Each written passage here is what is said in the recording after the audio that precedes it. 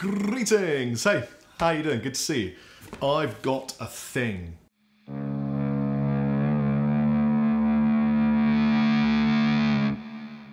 And this thing is something that I've kind of recently realised that I've never owned. I've only ever begged, borrowed and stolen, mostly from my brother Jeff, who had one of these things throughout my informative years as a teenage guitar player. I would just kind of acquire it from his bedroom and then plug it into my, really affordable combo amplifier and try and get, Sepultura roots kind of tones, or Metallica or Slayer, or all the stuff I was into. I think it's weird that I've never owned one, and I think, to be really honest with you, other than when I was sort of 16, 17, growing up with my brother learning to play metal, I've never really used one of these unless it was a joke or kind of for the lols, like a meme, because it's that kind of a pedal. It is by Boss, and it is, drumroll, a Metal Zone. Just checking it's the right way up. Wazacraft. So it's the updated version of the Metal Zone. And I am intrigued to, I don't know about you, but I mean, when I think about this pedal, I think about scooped metal tones, kind of affordable sounding gear, and it's funny, it's become a meme, but it's not a serious kind of contender.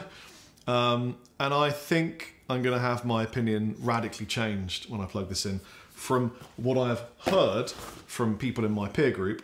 So anyway, it's the Metal Zone MT2W by Boss, Wazacraft. It's got the custom setting and the standard setting.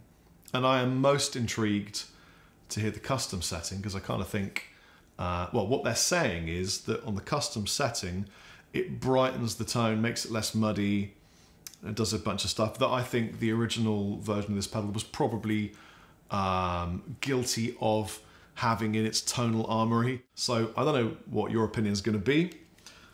Wish me luck. I've got a rig set up here. I've got a V30 Mark II behind the couch of doom, and red lights on. We're looking good.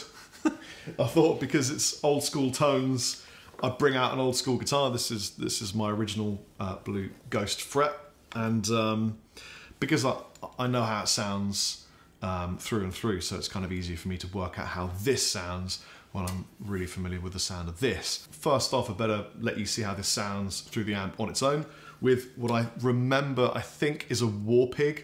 I might be wrong. It's a bare knuckle. It sounds really good, and this is how it sounds with hardly any gain on the amplifier, being driven really hard by this bare knuckle pickup.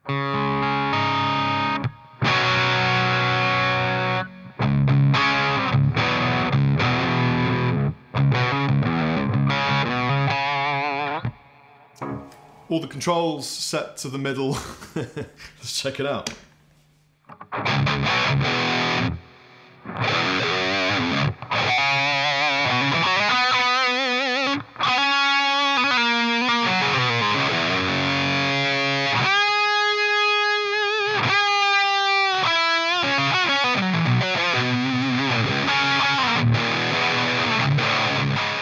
Wow.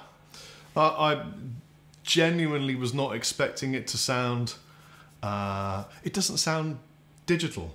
Do you know what I mean? It doesn't sound like an affordable pedal anymore, and it doesn't sound muddy. This is the custom setting, but I mean, I kind of think it sounds great, to be honest with you. It's really tight and focused, especially with the palm muting stuff. It's kind of carrying the note in an envelope of really crispy biscuit exterior.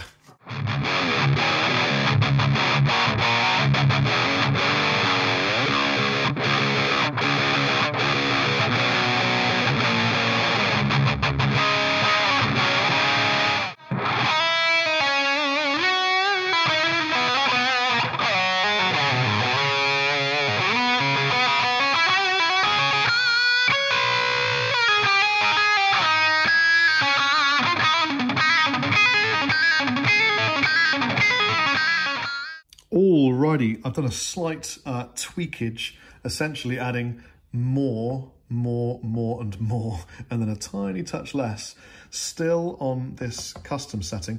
I'll be honest, I have switched it to the dark side of the Force. I didn't really like it, so I'm just leaving it on the custom setting. And this is going to be a bit more ambient lead playing.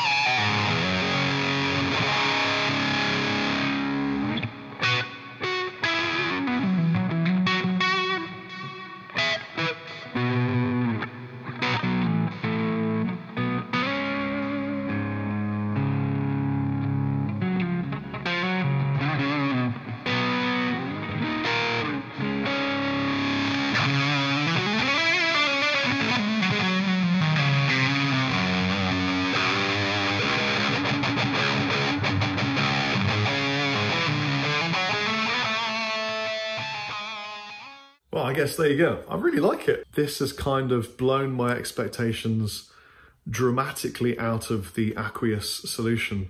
And I'm looking forward to using this a lot more, especially on the C setting, C for Chappers. Anyway, take it easy and see you soon. Bye.